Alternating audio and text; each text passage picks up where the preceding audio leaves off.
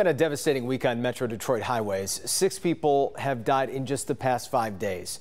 Now, a blunt message from the state police. None of those were accidents. All could have been avoided. As Nick Monticelli reports, troopers around the state are fed up and they're changing their enforcement.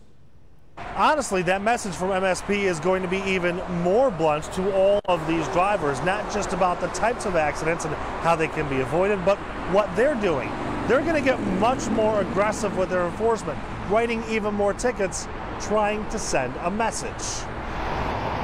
As you heard, 6 people have lost their lives in just the past 5 days. Crashes on M14, The Lodge, I-94, and 696 have claimed too many people in too few days. However, Lieutenant Mike Shaw with the Michigan State Police says, all preventable. None of them, had to happen. Yeah, it's blunt, but truthful. Shaw says every crash involved somebody doing something wrong. Impaired driving, distracted driving, following too close, crossing the median, the list continues. Statewide, the numbers are even worse. More than 1,100 people died last year. 1,100 people that didn't have to die on our roadways, and they're all from people that are just not taking driving seriously anymore. We're seeing speeds we've never seen before. And we're not stopping people for 5 over or 10 over.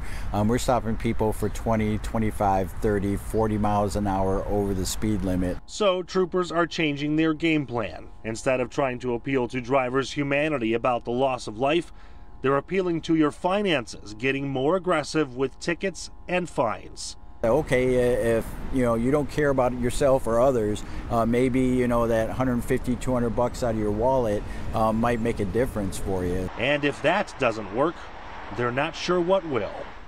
I'm Nick Monticelli, Local 4.